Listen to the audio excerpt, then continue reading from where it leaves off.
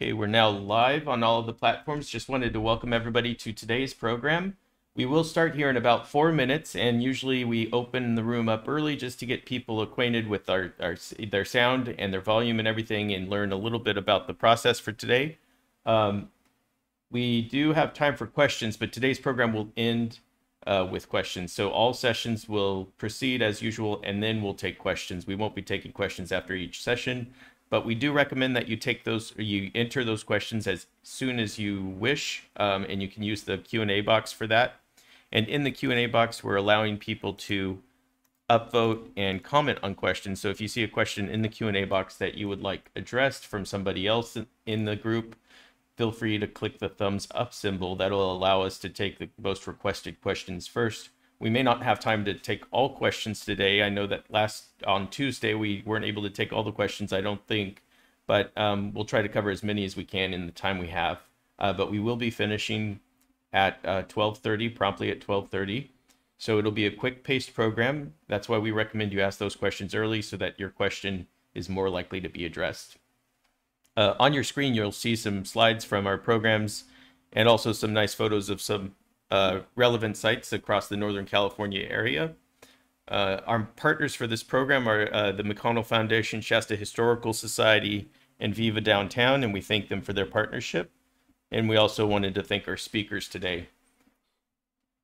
We have about 3 minutes until the start of the program. Today's program will be closed captioned. I'm just now starting the closed captioning. You will have access to the transcript. If the closed captioning is a disruption, you can definitely hide it by clicking on the arrow next to the caption symbol. And you can also show it using the same button. For the chat today, we do encourage active participation in the chat, but you can hide chat previews by clicking the arrow next to the chat symbol and uncheck the option that says show chat previews. That way, if you see chats in there disrupting your experience or disrupting you watching the speaker, you can always hide that. But we do still encourage you to participate in chat as much as you wish. For questions, we recommend you use the Q&A box, and that's where we'll take those questions. We may not catch any questions if they're coming in through the chat box. So again, we recommend the Q&A box.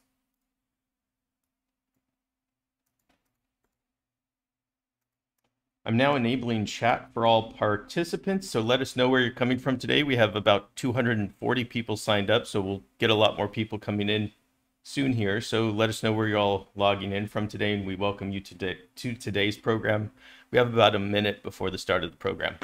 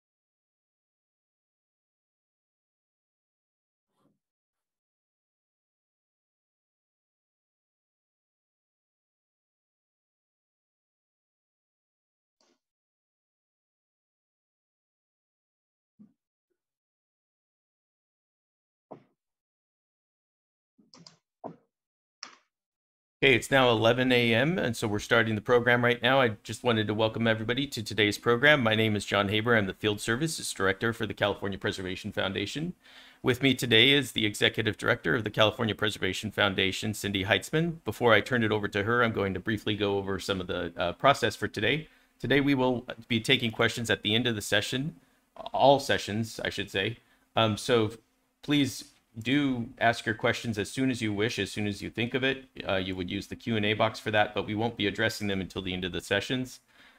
We also wanted to thank our partners, which I'm sure Cindy will do here in a second, but wanted to remind people that we have closed captioning enabled today. Raise your hand. You would click on the raise hand symbol if you would like to take a question ask a question in person. And aside from that, we will be taking recordings of today's program. You can access the recordings at our YouTube page by visiting youtube.com/calpreservation or Facebook youtube.com/CA preservation. You can access the recordings there pretty much indefinitely. With that being said, I'm going to turn it over to our executive director, and she will be introducing today's speakers. Thank you, John, and thank you everyone for joining us today. This is the second part of a program that we're holding on revitalizing communities through historic preservation. This program, if you were with us on Tuesday, bear with me because I'll be repeating some things, but for the benefit of those who didn't join us on Tuesday, this program is part of a collaborative effort with some community members representing organizations in Redding, California. We were pleased to partner with them to plan this program over most of the past year. I'd like to thank them for their support and their interest. Heather Farquhar with the Shasta Historical Society, John Truitt with Viva Downtown Redding, and Shannon Phillips with the McConnell Foundation, representing the 5 northernmost counties in California. The reason this is so important to us is because as a statewide organization, our mission is to provide education and advocacy to all of California. And there are areas of California that need more assistance than others. And so we are pleased to provide this program. It will be a quick overview of financial incentives. Today's program, Tuesday's program is recorded, as will this program will also be recorded, so you'll be able to review it. We have attendees from across the country. As you can see, Trish Neal from Anchorage, Alaska. We have folks from New York and Washington, Oklahoma, Canada. So we're very proud of our reach here. And in order for us to do this work, we have support from sponsors. And I would like to give a special shout out to Wisjani Elsner, our education program sponsor who underwrites our educational programs throughout the year. Allows us to bring these programs at no cost. All of the bios for our speakers are on the website, so we're going to make brief introductions, but do feel free to go to our website to learn more about our speakers and how you can reach them. As I mentioned, this webinar will be recorded, so if you miss a portion of it or have to leave or want to refer it to a friend, they will be recorded and available on our website in about a week. So with that, I would like to start by introducing our first set of speakers. Michael Phillips from the National Trust Community Investment Corporation and Lauren Cohen from the National Trust for Historic Preservation will cover the federal historic tax credits and the Historic Preservation Fund and grants available to communities through that program. So Michael and Lauren, you can begin now. Thank you. Thank you so much. Hey, everyone. My name is Lauren Cohen. I am pulling up my slides right now, so everyone will be able to see that. Thank you so much for joining us today. We're excited to speak with you about the Historic Preservation Fund and the historic tax credits. I'm going to begin our time today speaking about the Historic Preservation Fund. Again, my name is Lauren Cohen. I'm the Associate Director of Government Relations with the National Trust for Historic Preservation. I'm based in Washington, D.C. It is a beautiful fall day, and I'm excited to be here. So with that, I'll go ahead and get started, and then I will pass it off to Mike when I'm finished. So let's talk a little bit about the Historic Preservation Fund. I'm here to speak today about opportunities found in the HPF, which is a critical program designed to protect our nation's historic resources that's been in place for the last 45 years. The HPF is a principal source of funding to implement the nation's historic preservation programs. Funding for the HPF comes from revenue generated by oil and gas development, actually on the Outer Continental Shelf. So it's really important to note that the HPF is a federal fund, but it's not supported by taxpayer dollars. That's a really important distinction that I like to make sure folks know about. So the HPF is comprised of funding for state historic preservation officers, CHPOs, tribal historic preservation officers, THPOs, and HPF competitive grant programs that support many historic rehabilitation projects, as well as creating well-paying preservation-related jobs and investments in local communities. The HPF is administered by the National Park Service, and it provides matching grants by formula for SHPOs and TIPOs, which are essential in supporting preservation initiatives across the nation. I know so many of you are very, very familiar with the Historic Preservation Fund, but I'm really excited to talk to you specifically today about these competitive grant programs. Many of them are new within the past 5 to 10 years. So while funding for SHPOs and TIPOs has increased in recent years, the significant growth that we've seen in HPF funding has actually been for the competitive grant programs, which support brick and mortar job creation. So I'm going to give some examples of HPF's grant programs and how they have helped breathe new life into long untold stories, and how these grants are protecting places that form our cultural identity. And it's important to note too that so many of these competitive grant programs are able to have reach into different constituencies that may or may not be able to be touched as thoroughly through other historic preservation means. So what you're seeing here is everything that's encompassed in the Historic Preservation Fund.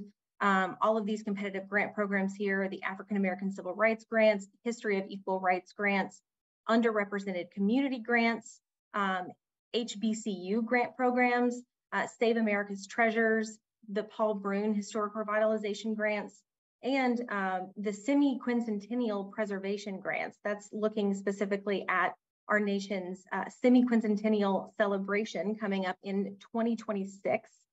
So that's a wonderful time to preserve our history for many generations to come. So that's with a specific eye at looking at that 2026 celebration.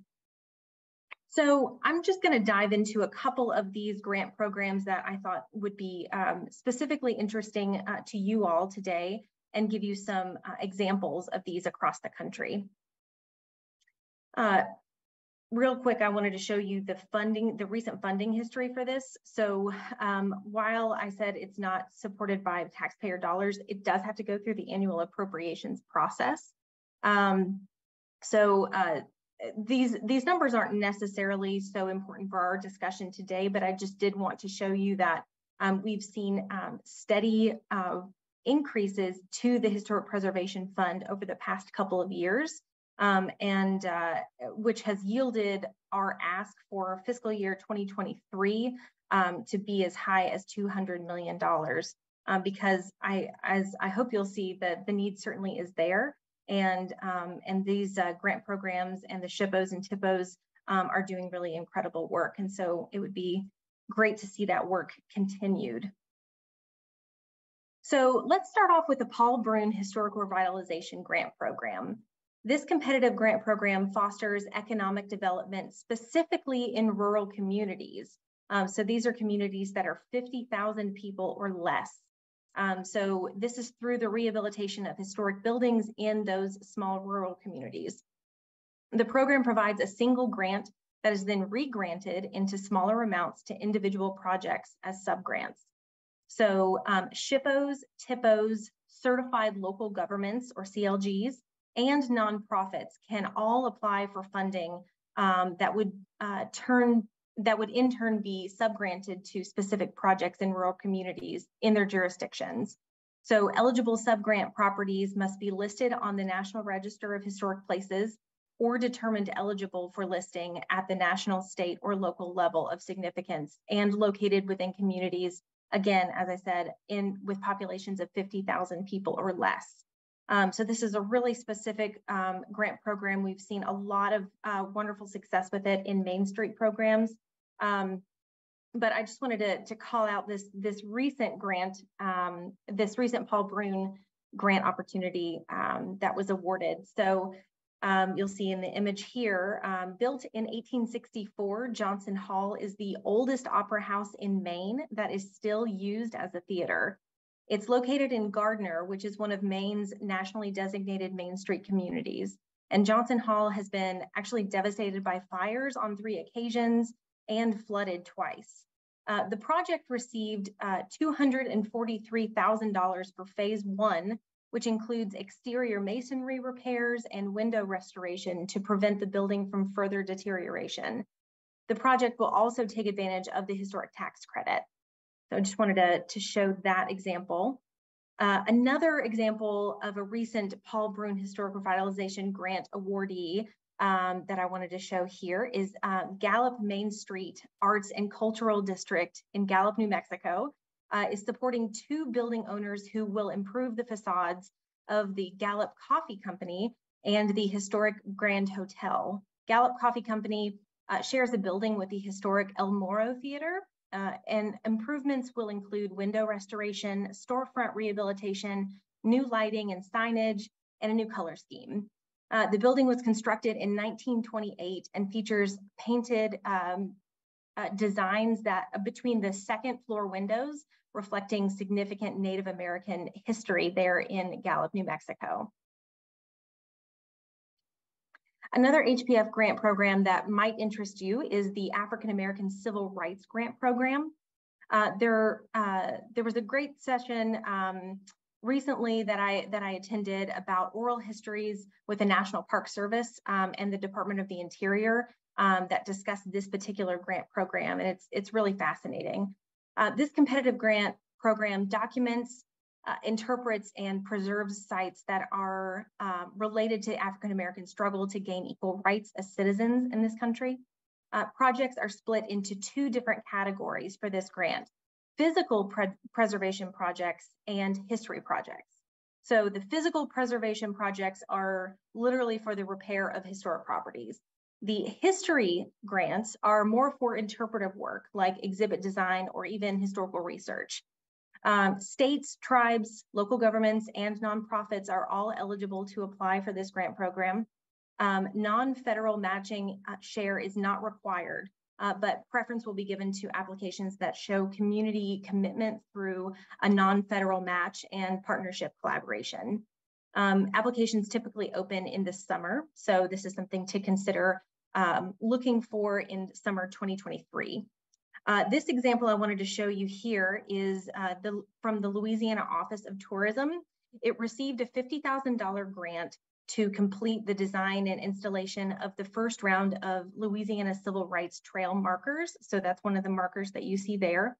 So this certainly would fall into that history grant side, not the physical preservation grant side.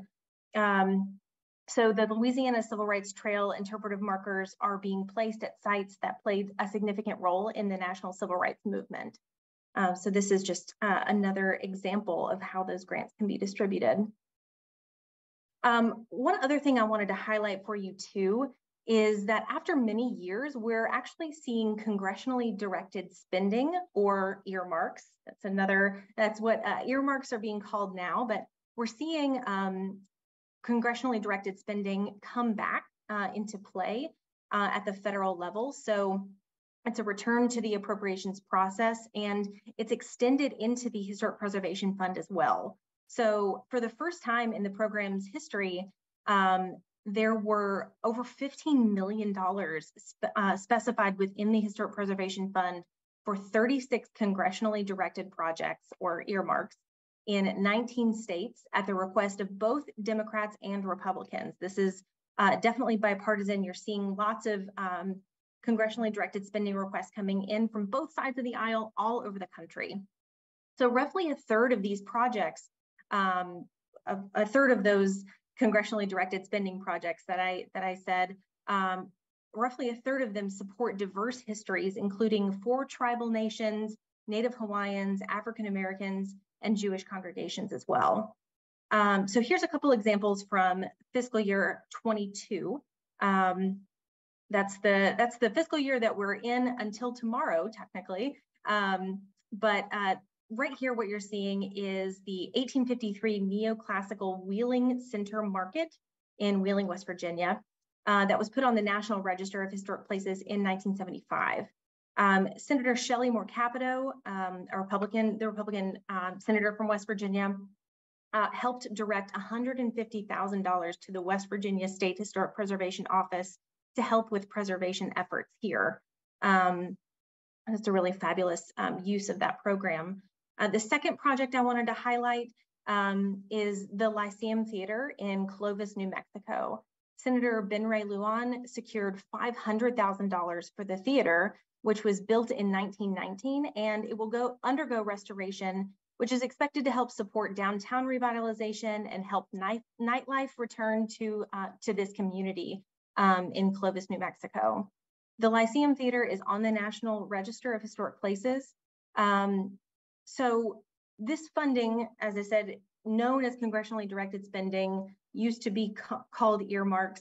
It's called congressionally directed spending in the Senate and community project funding in the House. Of course, the House and Senate have to have different names for things, but it does mean the same thing. Congressionally directed spending or community project funding, that's what we're talking about here. So in order to pursue this kind of funding, it's incredibly important to build a relationship with your members of Congress. You have to show that relationship, show the need for a specific project in your community or state, and start that process now. Let them know the preservation priorities that you have and why it matters to the communities that they represent.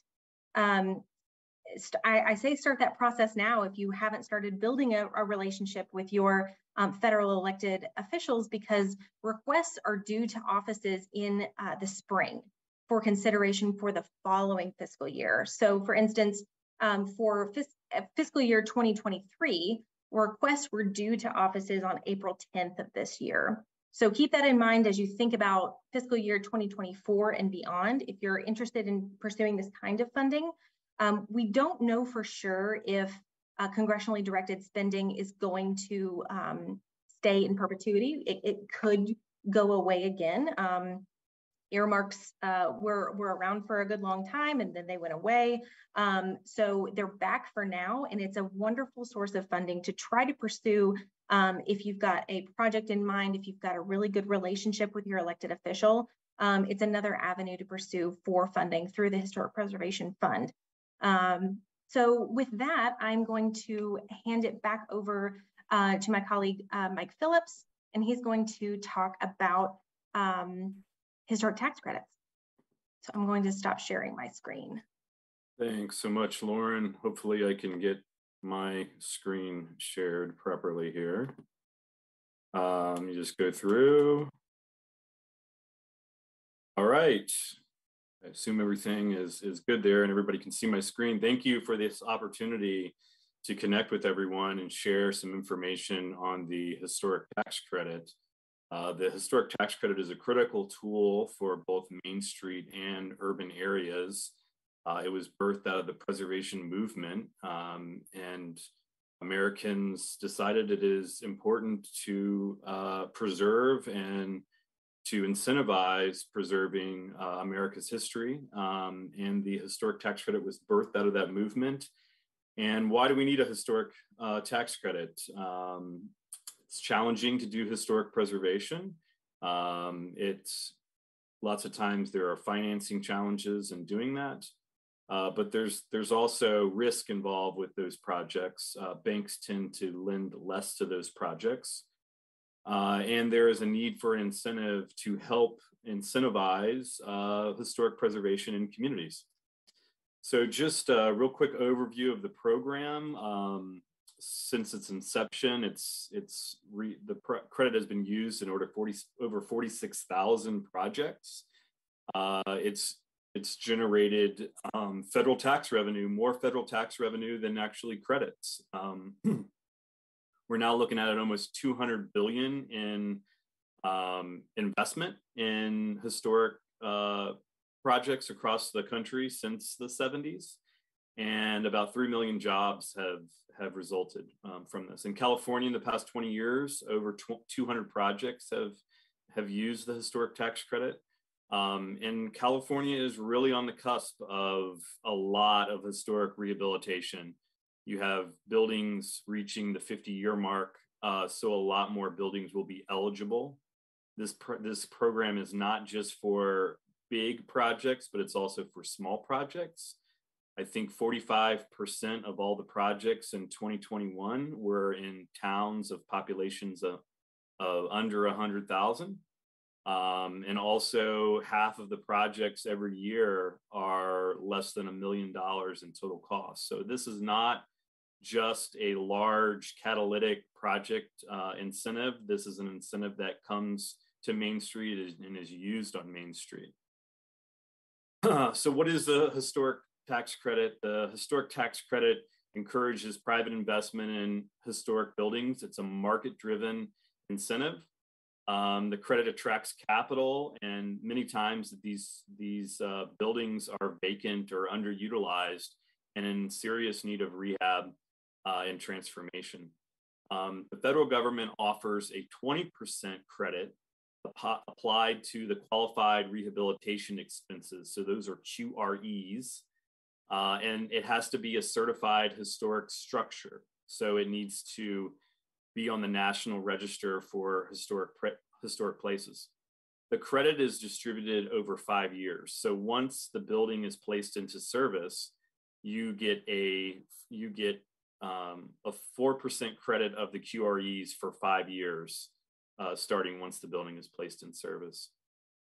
To receive the historic tax credit, the building must be rehabilitated according to the Secretary's Interior's rehabilitation standards. And you have to go through the approval process, which is the Part 1, 2, and 3 process. The Part 1 determines whether your building is indeed historic. The Part 2 goes over the planned rehabilitation, and you work with your SHPO and National Park Service to determine that you're meeting the standards. And then the Part 3 is showing that you did what you had planned and you've placed the building in service. And this credit is available for commercial properties, not residential. One interesting aspect of the credit in historic rehab industry is that 37 states have a state historic tax credit, including California, and Cindy will get into that, but that leverages a lot more ability to rehab buildings. You see the most successful states with historic rehabilitation have a state historic tax credit, and it's combined with the federal. The HTC is by far the largest federal investment in historic preservation. So it really is preserving buildings across the country, but it's also a market-driven incentive. So who uses HTCs? So HTCs, the building owner, property owner, the historic tax credits can be carried back 1 year and carried forward 20 years. C corporations use them, large banks, regional banks, financial institutions, insurance companies, Fortune 500 companies, all use historic tax credits and many times take the credit themselves. Real estate professionals have a special exemption to use the credit. So you see a lot of real estate professionals around the country, especially that's how a lot of smaller projects get done through real estate professionals. And then individuals with passive income of less than 200,000. There are passive income restrictions that limit that. That was done in the tax bill in 1986. But then there's also this aspect of syndicating and monetizing historic tax credits. So for larger projects, you see national and regional investors partner with developers and provide equity to projects. They typically exit the transaction after 5 years. In smaller projects, it's harder to get a third party or an outside investor to come into those projects because there are professional fees involved, accounting fees and attorney fees to structure the deal. But we do see banks come in as an investor if they've already been involved with the loan on an existing project. And they may be interested in both the state and the federal credits with the project. And also, Community Reinvestment Act credit is a driver for banks to partner in these projects. So there are different specifications that the project requires, but if they meet certain specifications, they would allow the bank investor to receive Community Reinvestment Act credit, which is very important to banks. So that's basically just an overview of how the credit works. If you're interested in more information, this is just kind of a quick 30,000 foot view of the credit. But please dig into more information. Here are some resources. Technical Preservation Services at the National Park Service has a lot of guides on the historic tax credit. The California SHPO's office has a lot of good information. And also when it comes down to see if you are eligible as a taxpayer, or the thought process you have for making one of these rehab projects go forward using the historic tax credit, check with the IRS website. And if you search historic preservation FAQs, you will see the historic rehab FAQs come up. And there's a lot of great information that can answer a lot of questions, technical aspects of your situations and examples to help determine if the historic tax credit is a good way forward for your rehabilitation. So I'm the Director of Public Policy for National Trust Community Investment Corporation. So I have to talk advocacy before I hand it off to Cindy. So many of you really helped save the historic tax credit in 2017.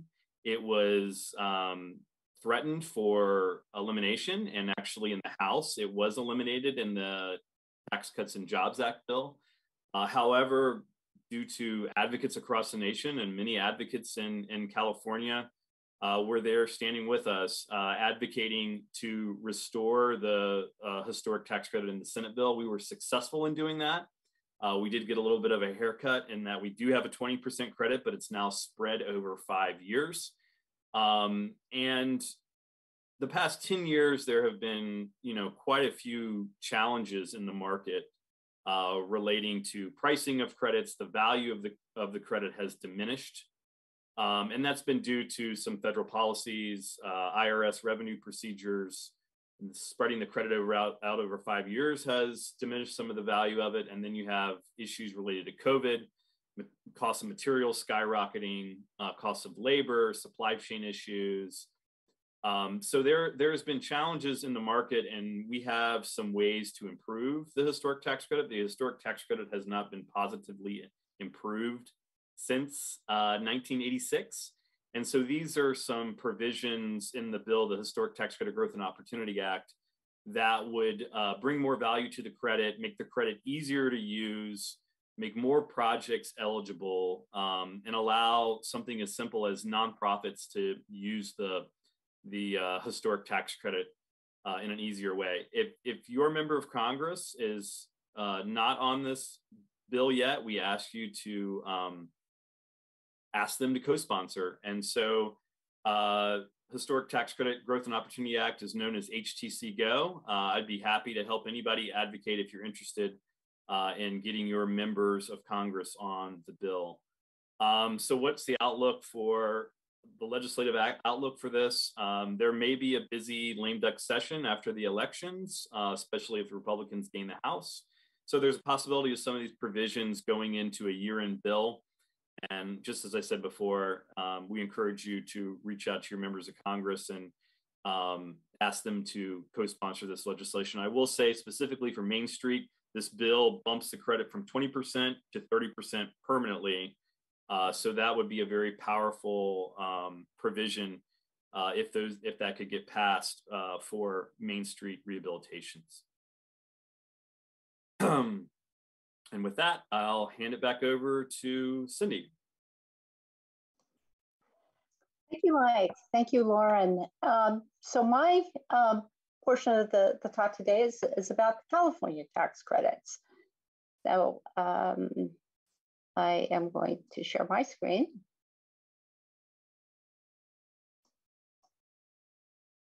And this will be just kind of a brief overview of state tax credits. I'm very proud that California is one of the 30 plus states to have enacted a tax credit. It was something that took a long time. It didn't happen overnight. In fact, the first bill that was tax credit bill that was introduced was in 2000. And we worked We went at this 4 times, and we finally got the bill passed in 2019.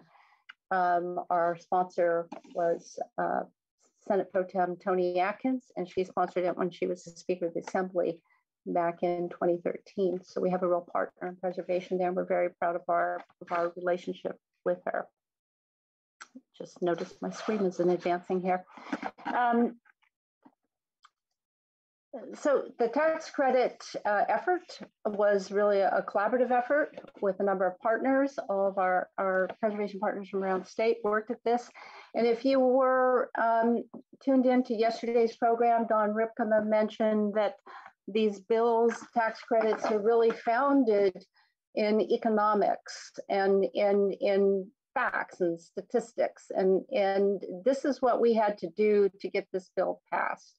Is not to get the bill passed, but to get the bill introduced. They had to come up with findings. So we had to do our research to address several points: how many jobs are created, how the state tax revenues and economic activities in the state was going to be enhanced by the bills, and so forth. And I just want to share something with you that came across my email as Mike and Lauren were speaking, and it was the National Park Service's annual report on the historic tax credits. Last year, 2021, 135,000 jobs were generated and over $8 billion in investments in 2021 alone through the historic tax credits, the federal tax credits. So these are sort of information that we track, and it's needed in order to get bills like this off the ground. So we also have to, through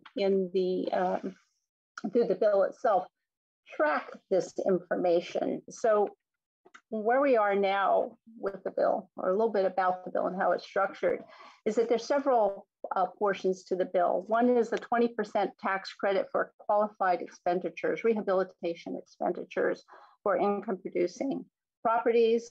There's also a tax credit for owner occupied properties. There's an annual cap of $50 million that has to be allocated every year. But there is an additional 5% bonus to that 20% credit, but it's available for 5 specific types of properties that are listed here: surplus properties, low-income housing, if low-income housing is being created through adaptive reuse or being maintained, there's a 5% bonus. BRAC zone, so decommissioned military bases are eligible for the 5% tax credit or investment or redevelopment within those areas. Transit-oriented developments and census tract properties can take advantage of the 5% bonus. So that would be a total of 25% tax credit, and this is a state tax credit. So the other unique aspect of the bill is that we do have a residential component. So there is a $2 million set aside out of that $50 million for residential properties, and I'll talk to you about some of the criteria about that. There's an income, a combined income criteria for each household. The nature of the work is restricted to specific types, and there's a limit on the number of times that credit can be used. I would also note that within the tax credit, there is a set aside. So of that 50 million, 40 million is available for the large commercial projects.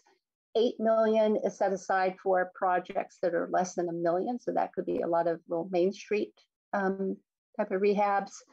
And then 2 million is again set aside for the residential program. It is a first come, first served basis. And in order for the building or the project to qualify, the building must be what's called certified historic structure. That is, it's listed on the California Register of Historic Places. And any remainder of that 50 million pot is carried over to the next year. As I mentioned, there was limitations on the residential credit based on the combined household income.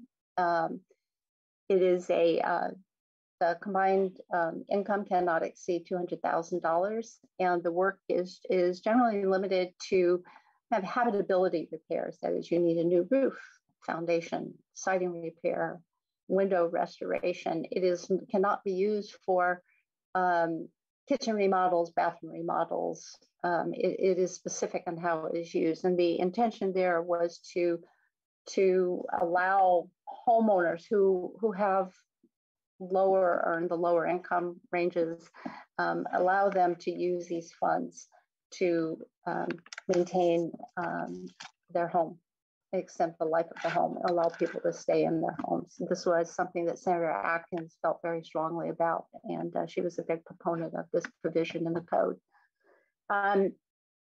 Another important fact about the state tax rate is it has to be allocated annually. The bill, when adopted or signed by the governor in 2019, was a 5-year bill, so it sunsets in 5 years. Unfortunately, COVID hit and everything was put on hold. We did secure funding for the bill in 2021 for the year, but we're still waiting on a couple of other measures, which I'll talk about in a bit. Part of that bill was that in addition to the 5-year sunset, as I mentioned, the $50 million has to be allocated annually. And as I mentioned before, any surplus can be rolled over into the next year. So there is this 2-step process for review. The Office of Historic Preservation would review any applications for the tax credits, and it would also be reviewed by the California Tax Credit Allocation Committee. And what is important in that is that these economic indicators have to be tracked. So there has to be a process for determining or establishing how many jobs, what the revenues impact to the state and local jurisdictions is, and is there use of any other incentives in the project, like federal tax credits.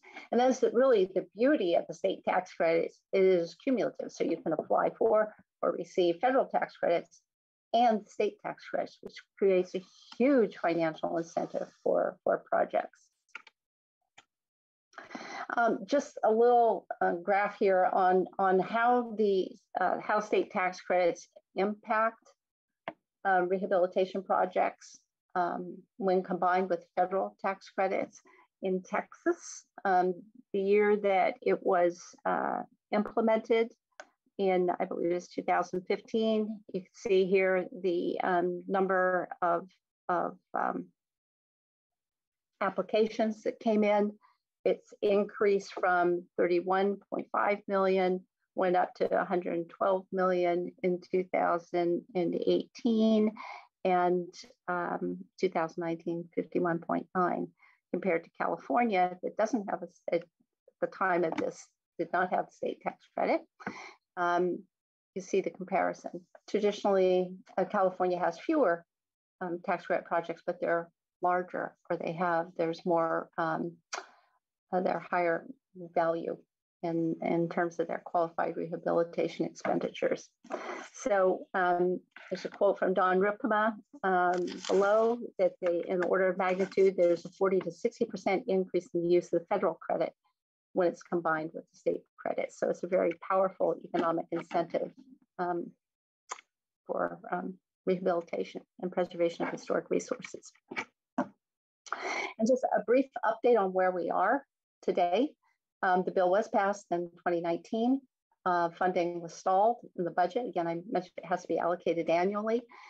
We lobbied and worked with Senator Atkins' staff to get funding for 2021, but in order for the bill, for the tax credits to be effective, you need the application process has to be established and the regulations have to be written. And that's where we're at today. We're still waiting for the regulations to be completed. The State Office of Historic Preservation is working with the California Tax Credit Allocation Committee to finalize the draft of the regulations. They have to work together. The regulations or the process has to be in sync with each other in order for this to work. So I think we're closing in on it. And the estimates that I had from conversations with the California Tax Credit Allocation Committee was that they're looking at about 2 months to have the process wrapped up. Once the regulations are drafted, they have to go out for public comment. So there's a review period, but we're very hopeful that these will be in place by the end of the year, and we'll be able to see tax credit applications submitted and get this program going. I would also mention that when we went for the funding last year, Senator Atkins also extended the sunset date of the bill by a year. So we want to work with her and to see that this bill is extended. We are very confident that it's going to do everything that we intended it to do, and that is to stimulate the economy and to preserve historic buildings, create jobs, and ensure that our heritage is protected. So that was a whirlwind presentation, but feel free to reach out to us if you have any information. We'll keep people posted on the developments once the rules, the regulations are drafted. We are planning to have programs on this. So you'll be hearing more from us. So I am going to turn this over to Nels for his presentation on the Mills Act.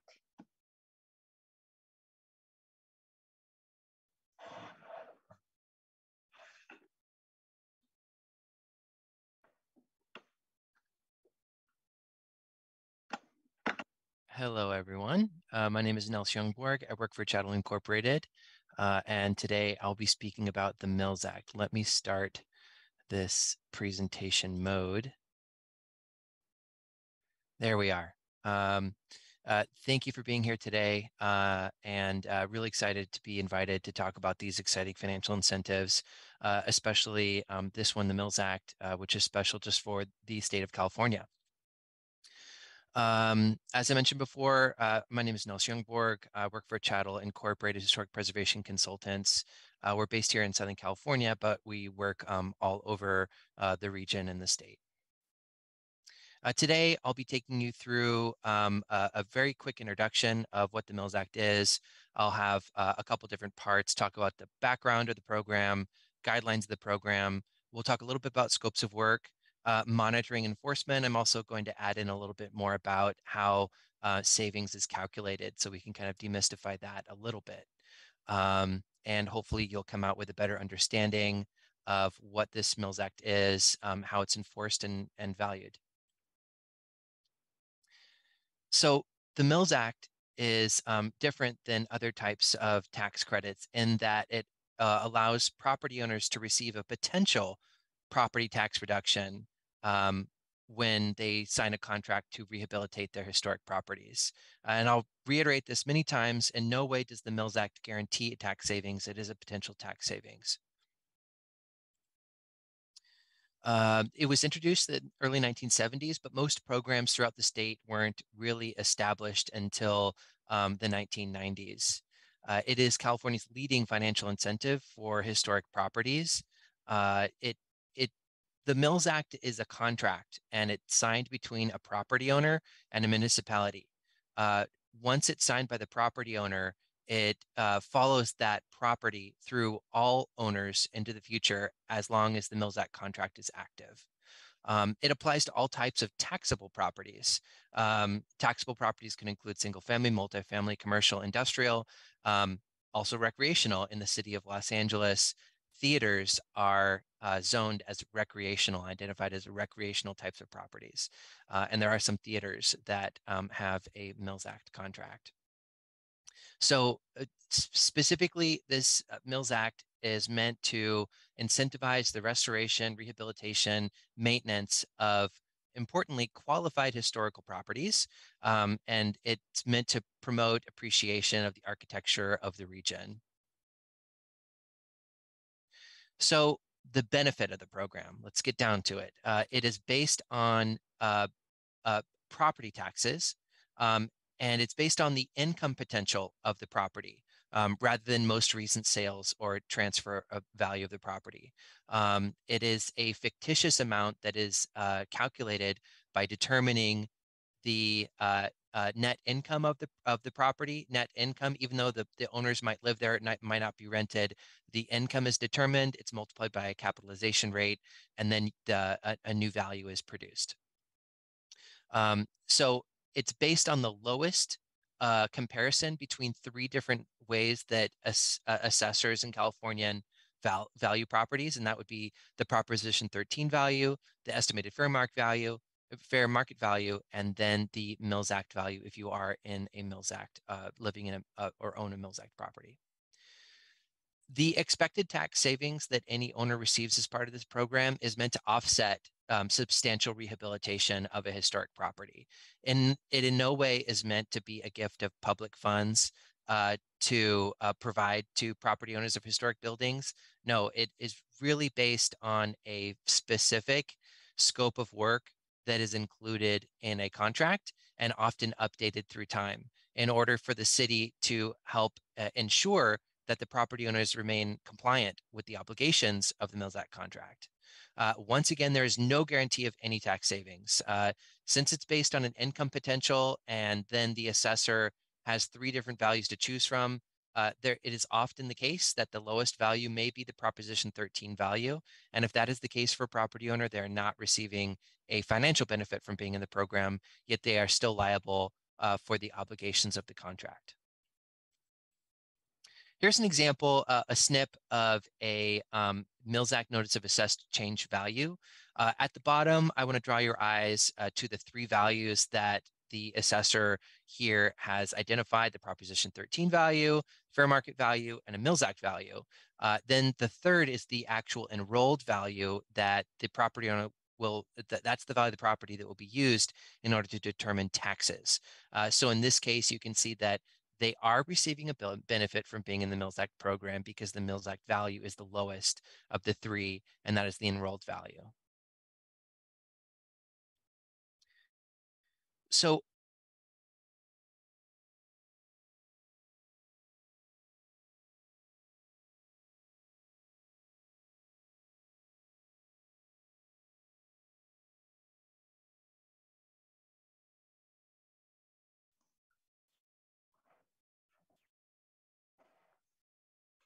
before I mentioned that this program, and I wanted to make sure I send in ultimately California Code, National Register Historic District.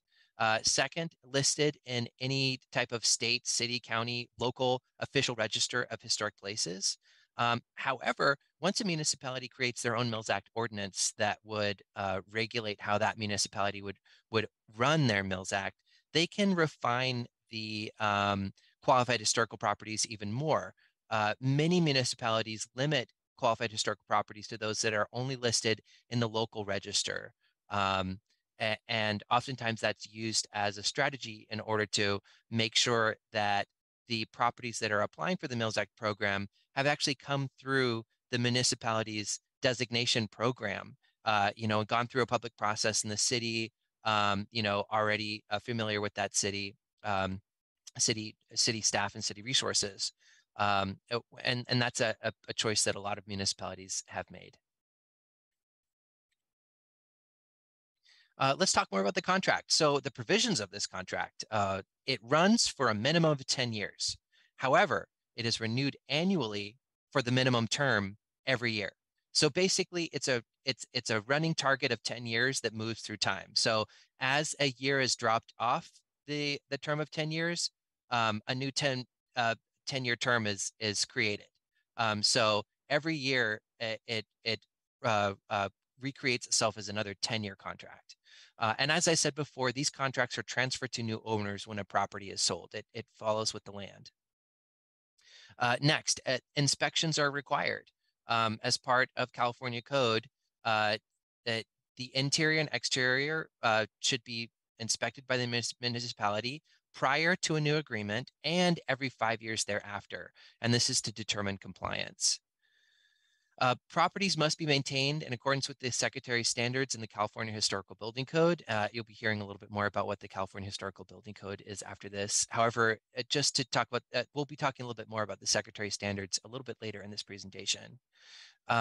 Last but not least, municipalities may charge a fee that would cover the reasonable cost of providing the service of administering these contracts. So not only would that include a application fee that would cover the costs of staff reviewing and engaging the property owner pre-contract, post-contract, the municipality may charge fees in order to continually inspect and work with the property owners.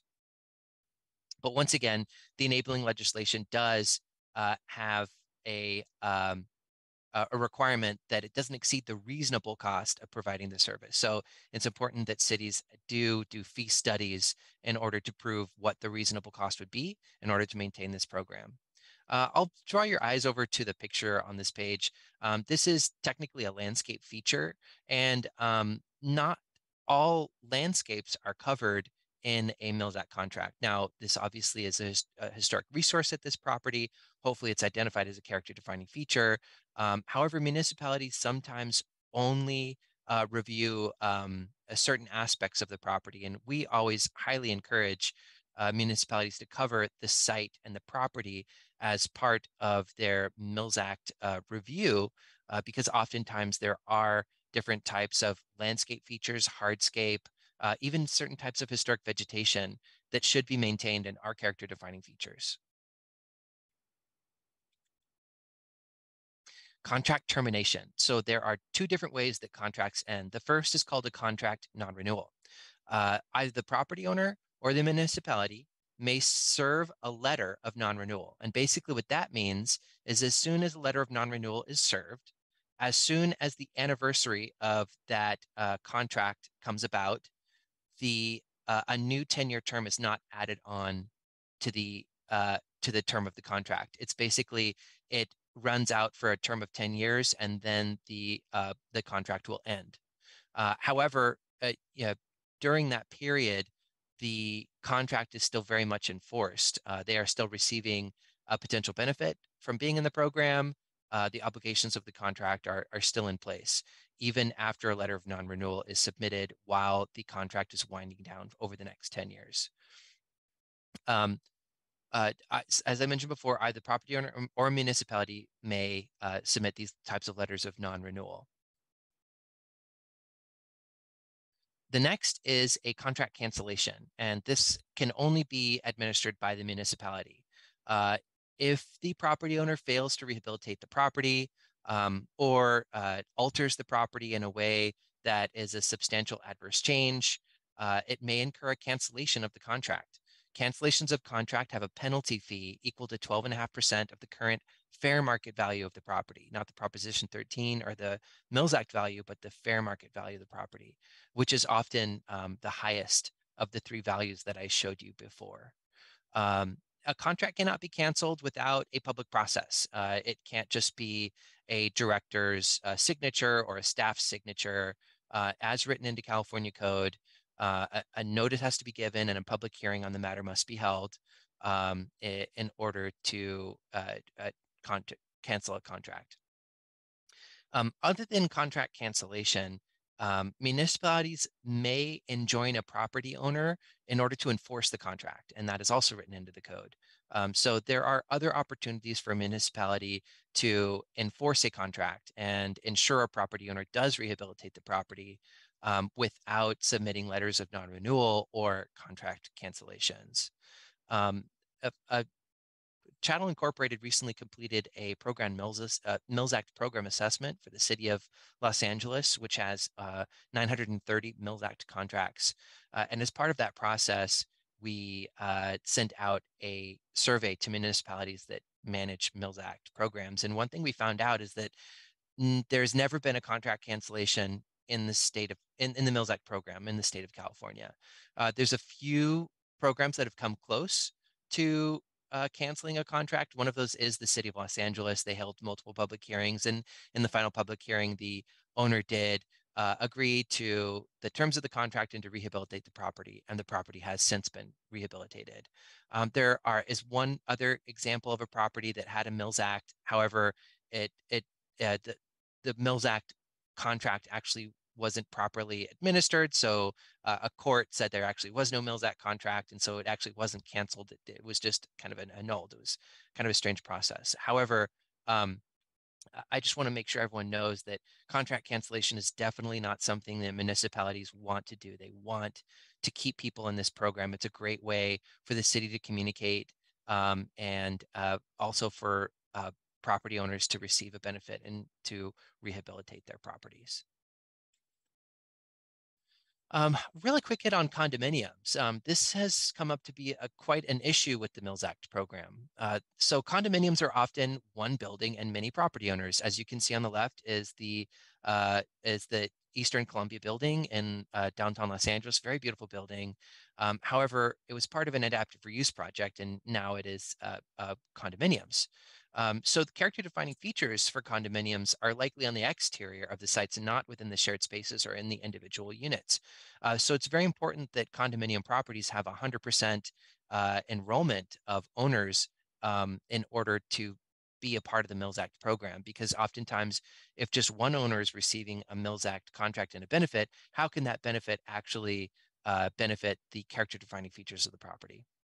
Not only are there homeowners associations, but there's commercial properties that also are commercial condominiums. And once again, it needs to be 100% participation, or it really doesn't make sense, or it really does become a gift of public funds, because in no way can one owner or a few owners provide enough money to rehabilitate an entire property without other owners also contributing. It's a dilemma that we have been working on with a few different municipalities that we work with.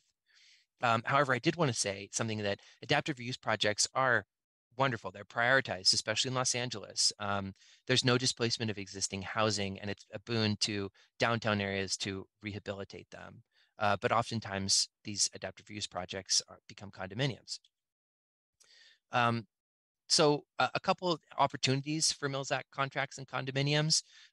If a property has an existing contract and is either zoned a specific way, either an apartment building or an adaptive reuse project of a commercial or industrial building, to offer a new contract that would supersede the existing contract.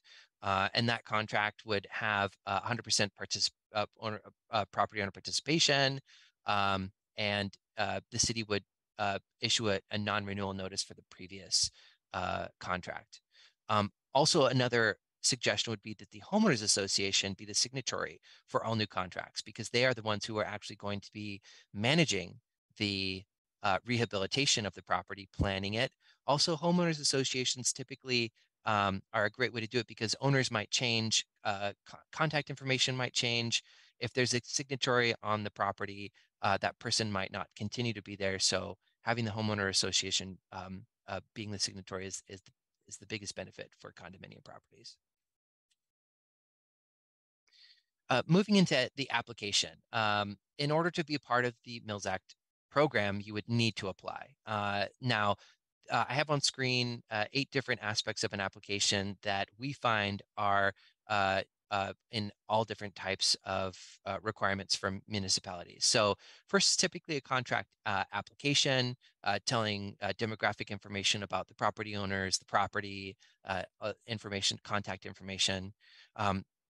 There is usually an application fee. And this is in order to make sure that the reasonable cost of administering this program doesn't dip into being subsidized by the general fund of the city, and this can be a program that can help support itself. Oftentimes, copies of legal descriptions are needed in order to ensure that the people listed on the application are the actual owners of the property. Oftentimes, there's reports that are required. So most often an architectural report with photographs, oftentimes by a qualified architect or contractor, is important in order to really prove that the property needs significant investment in order to be a part of this program. Other reports that might be needed, for example, the City of Orange requires a termite report be submitted. City of Pasadena requires a electrical report be submitted. The City of Los Angeles requires that if any structural work is listed in a rehabilitation plan, that a structural engineer report is included in the application, just to justify that work and make sure that significant work is considered when applying for these programs. The next 2 have to do with a rehabilitation plan. Now, this is key. All contracts have an exhibit attached to them that is a rehabilitation plan that often spans 10 years. this rehabilitation plan is made a part of the contract. It is a part of the obligations of the owner. So it includes a list of the substantial rehabilitation and maintenance that they will plan on doing, as well as a cost estimate for what it might cost. Lastly is some sort of financial analysis worksheet that would allow the owner to identify the estimated savings that they would receive at least in the first year.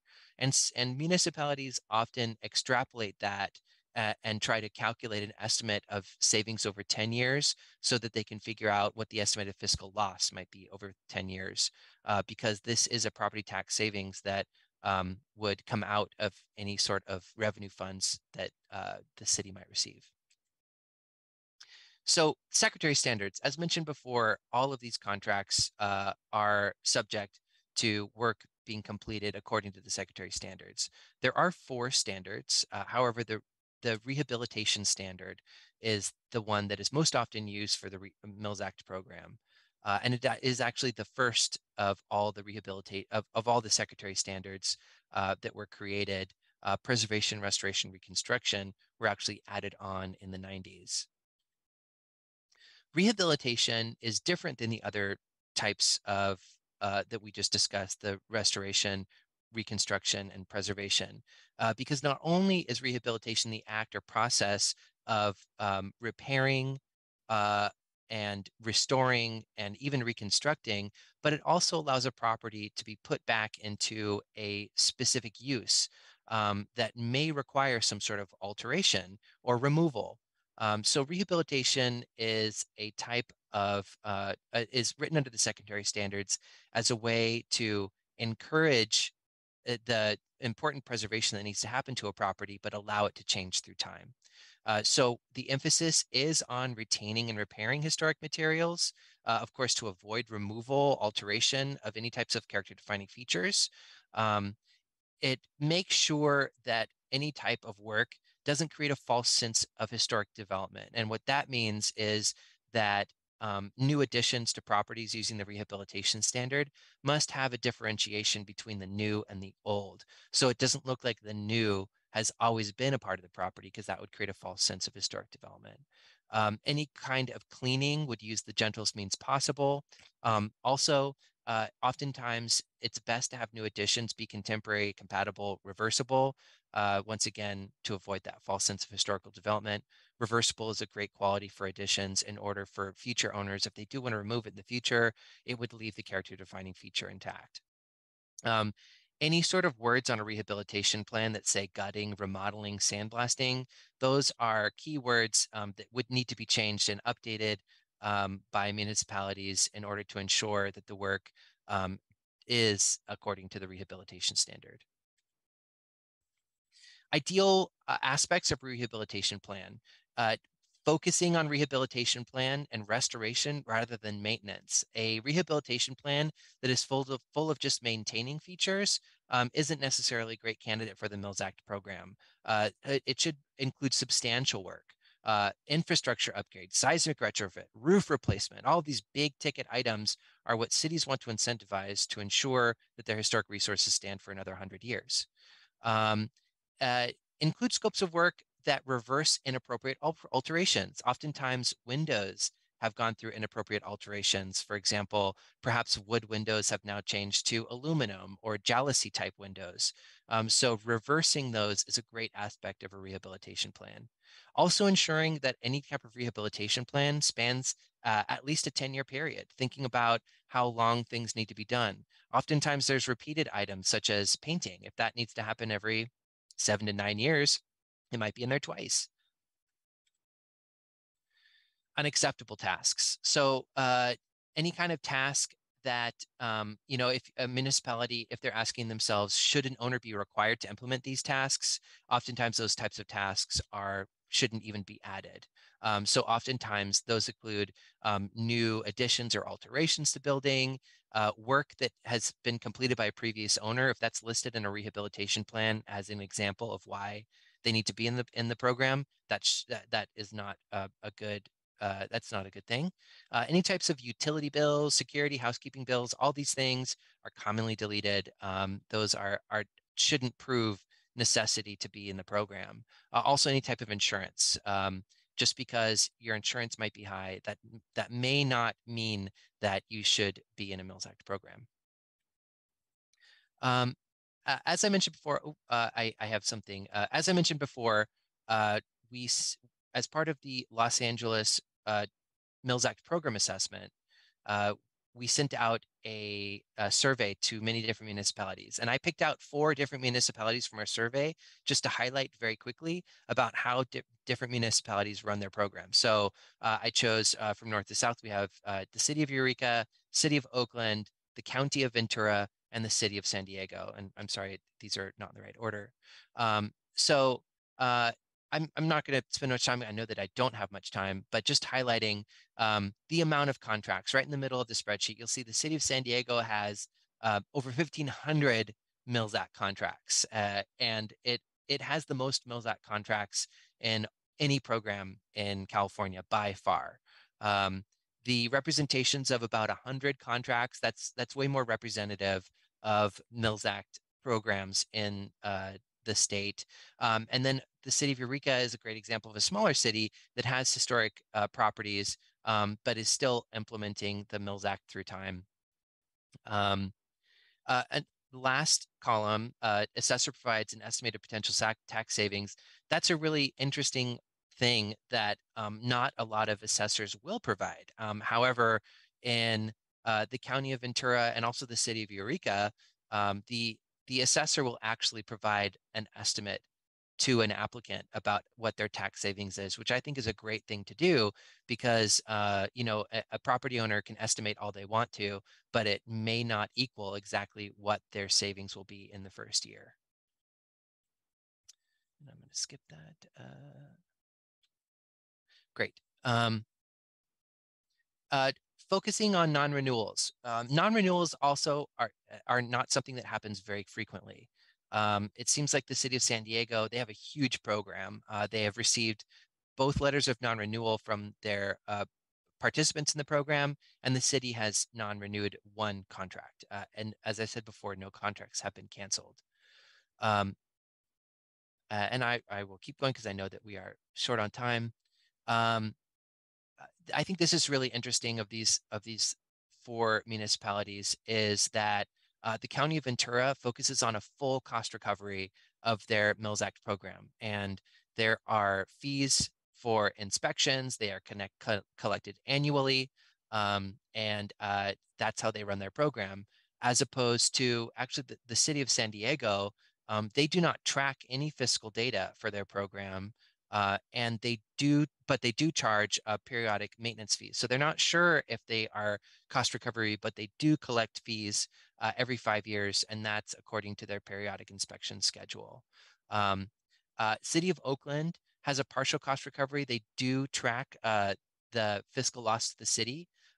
Through communication with them, they have fees on their fee schedule, but they really haven't implemented a mechanism to collect those fees. So although they have fees written into their fee schedule for the city, into the contract, they actually aren't collecting fees yet, just because there isn't a great vehicle to do that. And the city of Eureka, they're maintaining a very small program that they are really incentivizing more and more participation. So there are no fees to be part of the program at all, and they do not track the fiscal loss to the city. Let's move through some valuation methods. So as we said before, there are 3 different values for a property once you're in a Mills Act program. Older homes that have been purchased a long time ago usually do not benefit substantially from the Mills Act program. And that's usually because their Prop 13 value is so low that an income approach to valuation of the property is higher than the Prop 13 valuation. And therefore, they're not going to receive a benefit from being in the program. It is beneficial for recent buyers because their recent price and the Prop 13 value, their fair market value and the Prop 13 value are going to be pretty equal because of the cost of purchasing a property. From our research, it seems to have the most benefit for single family homes and condominiums because they're typically not leased, and they're typically an income approach to valuation isn't typically used to value those homes, such as industrial, recreational, commercial properties. And that's what we found. Here is another example of a very large savings. We're talking about millions of dollars here in terms of difference of value. And so just to highlight it, their taxes without a Mills Act are 136,000. With the Mills Act is 93,000. So their tax savings is 42,000. In our review of the city of Los Angeles, we found that about 13% of the program received no benefit from being in the program. Out of the 930 contracts, 13% they received no financial benefit. However, of those that did receive a financial benefit, substantial, it could go, like I said, between 0% to up to, they could be saving 87% on their taxes through being in the Mills Act program. As I said before, the assessor would choose the lowest of the three values, and that would become the enrolled value that receives tax that year. Last but not least, periodic inspections. It is required that municipalities perform these in order to ensure compliance with the program. They recommend in the enabling legislation that they happen every 5 years, quinquennially, and also that a pre-approval inspection is conducted before a Mills Act contract is signed. After inspection, some municipalities provide information to property owners about how they can regain compliance with the Mills Act contract. Oftentimes there is certain time limits on what they would have to draft or provide the city in order to correct.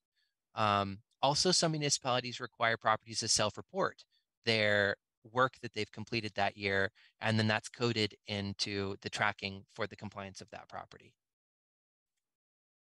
As I said before, we completed a program assessment for the city of Los Angeles. This is actually a hyperlink to that report that has a lot more information specifically about the city of Los Angeles, how they run their Mills Act program, and our suggestions for running their program in the future. Thank you.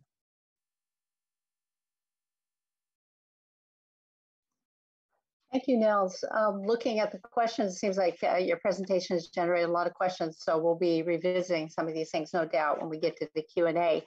I wanted to jump into our last segment today, and that is a discussion, a quick overview of the California Historical Building Code. We like to think of this as a financial incentive because it's an alternative to the regular building code, and its intention is to provide a cost-effective way for people to rehabilitate and maintain buildings. So just a very quick run through of these, just a few facts. The code is performance-based. And when I say the code, it is Title 24, Part 8 of the California Code of Regulations is the Historic Building Code. So it's adopted by the state, and it applies to all qualified historic buildings. Talk about that in a brief moment. And it is enforced by the local jurisdictions, but in a way that is different than the regular codes are. And the ultimate interpretation of the code lies with the State Historic Building Safety Board. There's really three parts to the code. It's the legislation, the code itself, and then the State Historic Building Safety Board, and review any disputes on the interpretation of the code. It does not apply to new construction. That's very important.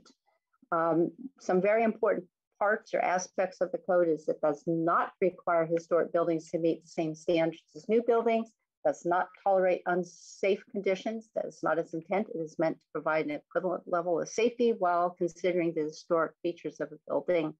It is meant to make the building more useful without destroying it by mandatory compliance with regular codes. Fire sprinklers are used in the building and are often used for trade-offs for other typically required features of the code. 1 hour construction, fire rate construction, floor areas, etc. get benefits of increase through use of fire sprinklers throughout a building. And another important feature is that they are exempt from compliance with the California energy codes. We would really never suggest that you shouldn't comply and make a building more energy efficient, but you are not mandated to do so. So it is important to know that. Another important feature that owners should know is that its use is voluntary by the property owner, but mandatory by the local jurisdiction. In other words, if a property owner wants to use it, the building department must accept it, and other departments, fire departments, etc. So it is the local jurisdictions are required to use it when a property owner requests it. It's a performance-based document, and qualified historic buildings are not required to meet the standards of regular codes. You can use it in conjunction with regular code, but you're not required to use the regular code as your first option by local jurisdictions. So you do have some alternatives. It applies to all issues regarding compliance with the building code, from use and occupancy, plumbing, mechanical types of construction, and it is also unique in that it applies to open space or historic districts. So landscaping and site features are regulated by this code. When one uses the code, they are not required to upgrade other portions of the building mandatorily. So it does not and should not trigger that. And there are a couple of exceptions, and that is for universal access, disabled access, ADA, and a distinct hazard. So we'll talk about that briefly. A qualified historic building is defined in the code. That building must be considered a qualified historic building in order to use it. This is the definition that is in the code. At the end of this, I have links where you can find the code. You can get it online and take a look at it.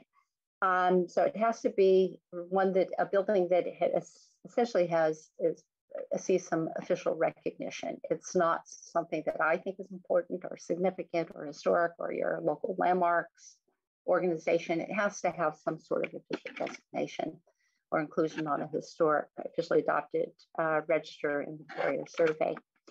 A distinct hazard is one of those conditions where you may have to make upgrades.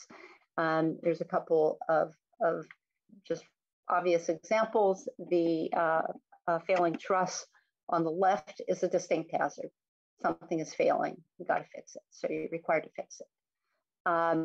Whereas the stairway that is non-compliant may not be a distinct hazard. It really depends on the use and the application, but by itself is not a distinct hazard that you must mandatorily upgrade. The guardrail on the right could be a distinct hazard depending on the use of the space or the place. In a residence, perhaps not, but in a high use, high occupancy use, it could be. So there is some amount of judgment that must be applied here, but just as something to keep in mind. Where we see the code applied most, or in my experience, I was a building official previous to my tenure here at CPF, is in handrails and guardrails and stairs and balconies. So these are just some examples. In a high use occupancy, you'd want to provide some compliant handrail.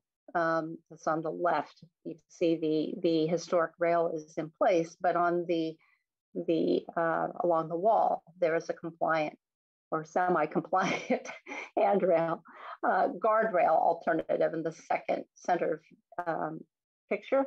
And then on the far right is a residence where you have low occupancy, you have people that are familiar with the surroundings, and the risk is low. So that historic rail, you could make a case where you really don't have to make improvements to that. Other ways that we've seen it are in exiting. These are some examples that are a little different, but where the code was used to provide a second exit off of a second or third floor through the use of fire escape. And another way that it is used is in adaptive reuse or conversion of one type of a building, like a house, to an office that might be situated close to a property line where the regular code would require closing in those windows or putting in fire-rated windows and fire-resistive, a fire-rated wall, parapets, etc. What the code allows is for the property owner to use to protect those openings with fire sprinklers. So the point is that the code allows alternatives. And this is an example of the site conditions or codes, the section of the code that deals with site conditions and parking and landscaping, whereas B&B was required to put on-site parking that would have essentially meant paving over the yard. And they came up with a creative way to meet the code and still save their landscaping and historic features. So just kind of in closing, the code really it's a pretty small document compared to the other codes, but it really requires a dialogue between the designer and the property owner and the building department to be used successfully.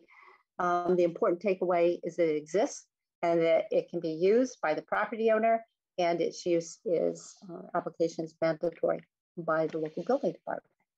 So again, another whirlwind presentation, but I'm going to stop there. And John, we can open it up for questions. Okay, as a reminder, you can use the Q&A box for questions. Please note that a lot of the questions have already been addressed by some of our panelists. If you click on the answered button, you'll find the questions that have already been answered by text, but we can maybe provide clarity if you have any questions that follow up with that. Heather, I think you had a question to get us going.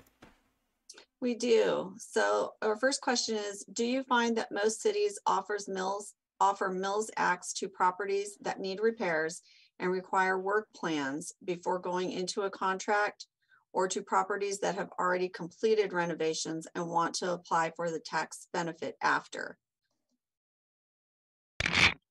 It's most often provided to property owners that need to do work on their property. The city wants to make sure that it is maintained. However, there are standing rules within cities. I know that, for example, West Hollywood or Santa Monica or Los Angeles in this region, recently completed work can be listed as a example of the type of investment that the property owner has already put into the program recently, that they would justify being in the program.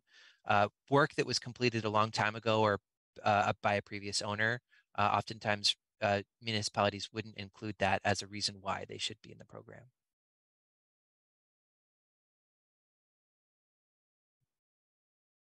Sorry, I was muted. There was a question about the California Historic Building Code, Cindy, and this is about the accessibility and ADA requirements. And the question was, do ADA codes apply? Yes. In fact, there's a section in the Historic Building Code that really requires that you first comply with the regular code, that is the California accessibility standards first. And if there's difficulty in complying and meeting the letter of that code, then you can use the alternatives in the California Historic Building Code. When I was working in a building department, we were very careful with this. And we required that designers really had to justify this and to show how they couldn't comply, and applied the provisions of the Historic Building Code on a case-by-case, item-by-item basis. So you can use the code, but you first have to demonstrate why you can't meet the regular code. Okay, our next question. How do you monitor Mills Act contracts? Who does the verification of whether it is carried out per the 10-year plan? Can it be renewed by the property owner every 10 years with the same items, or is it allowed to be changed, and who monitors this? That is a great question. However, I am not a municipality that is maintaining or running a Mills Act program, so I couldn't give a complete answer to them because I don't know which municipality they are actually talking about. However, in my experience, it would be a new work plan of what the property owner plans to do at that property over the next 10 years. It could be some of the same items. Oftentimes historic properties, they need work that the property owner doesn't even know they need to work on. So in any given year, they might have to perform a substantial rehabilitation task that wasn't listed. And maybe some of the listed items get moved down in priority and that'll get pushed to the next 10 years. So I think that they should work with their municipality in order to recreate a 10-year plan that the city can use to come back in 5 years and say, okay, what can we check off this list? What are you in compliance on with this list? And what can we add to this list of what you did in the next 5 years? So I think it's a moving target, and I think it just takes effort on both the property owner and the municipalities, and to make sure that these property owners have certain rehabilitation items they're working on. Great. So there's a question from Greg. This is probably for either Lauren or Mike. How can a nonprofit owner of a registered historic building work with a developer to obtain a historic tax credit? Sure. So those are more difficult projects right now. Currently, with the way the credit works, has to be a sizable project for that to make sense. You have to create entities with tax liability within there.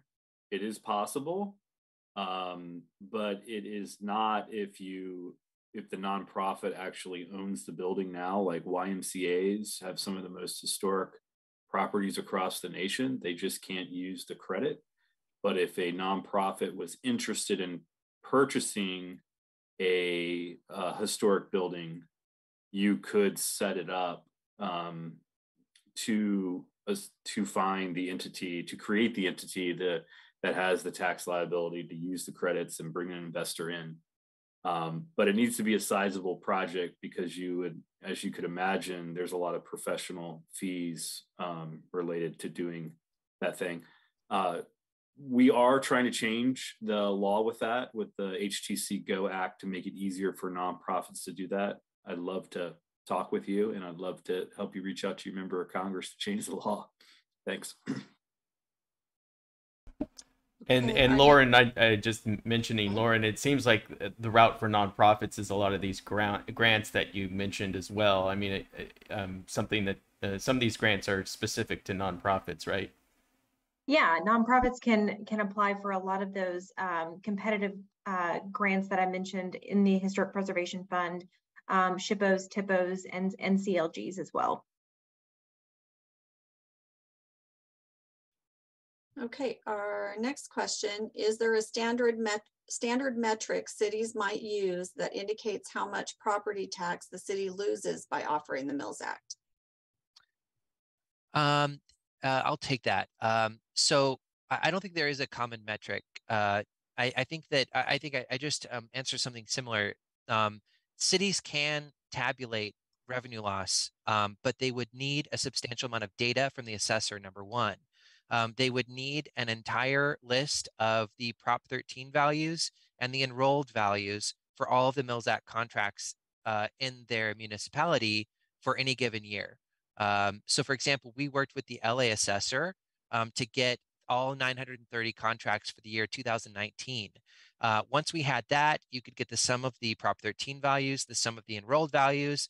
The difference between those values can then be calculated to determine how much tax savings was realized, or on the flip side, how much revenue loss was experienced. Now, another thing your municipality would need to do, they are only appropriated a percentage of that amount, because that full amount goes to the county, and then the city gets is appropriated a certain ratio of that that actually goes to the city. So you would need to divide by the appropriation rate to get the actual amount of revenue loss for your city in any given year. but it would require a substantial amount of information from the assessor's office, which can be hard to sort through because cities often track their Mills Act properties by address, and the assessor tracks by parcel. And figuring out how many parcels are actually part of each address is very difficult. You have to merge and join a bunch of data so you get all the right parcels according to each Mills Act contract. But after you do it once, it's much easier, and then you can report on the actual revenue loss. Just a quick hit. Revenue loss is a great thing for a city that is putting that money into rehabilitation, because rehabilitation is supposed to incentivize, not pay for this. So they're actually spending a lot more every year on the rehabilitation, on local materials, local people. They're actually spending this money in your city. So the revenue loss that's experienced, typically the amount of money spent in the city is much greater. And I think we're about to close here, but I'll close with a closing question, maybe a bit of a follow-up for Mike here is, can a nonprofit receiving an NPS grant go after, or maybe for Lauren too, but can a nonprofit receiving an NPS grant go after HTC with syndication? Is it possible? Well, you probably have to talk to Lauren about the details of the particular grant, but yes, that is possible, but it would just be dependent on what grant they're pursuing, and whether there are caveats with that grant. Yeah, I'd concur with that. Great. Well, we really appreciate everyone's time. It's been an excellent panel, and thank you all for making the time today. I will turn it over to Cindy in a minute here to close it out. I just wanted to remind people I'm pasting into the chat box a link to leave feedback about today's program and the series in whole. This is the concluding part of the series, but we will be providing the recordings to everybody after the program. We'll send you an email here later today with links to those recordings. And if you have any further questions, I'm sure we can share them with the speakers. Cindy, do you have anything else to say? I do. I want to say, extend a really heartfelt thanks to Nels, to Mike, and to Lauren for taking your time to make this presentation. I think it was so very important. Thank you all. Thank you to our partners in Reading, Viva Downtown Reading, Shasta Historical Society, McConnell Foundation, John and Heather for working with us to do this. And want to thank everyone who attended. A few things I want to remind you of is that, one, this is part of our ongoing program, our educational programs. We have offered a number of free programs over the past few years, really more than we've done in the past, and we're very proud to do this and pleased to bring it to you at no cost. But we would also encourage everyone to support the work that we're doing by being a member or making a donation so that we can continue to do this. So I want to leave you with that. Also, a heads up, because we're going to be moving back into the real world here. And we are planning our conference in April as an in-person conference. So we're going to be talking about some of these things that we touched upon today and some other issues and programs that affect all of us in this field, historic preservation. Say, mark a calendar, April 19th. Through the 21st, 2023 at Fort Mason in San Francisco. We'll be doing an in-person conference followed by a online portion. So it's going to be a mix of both so that we can continue to reach people if they can attend in person. So again, thanks to all.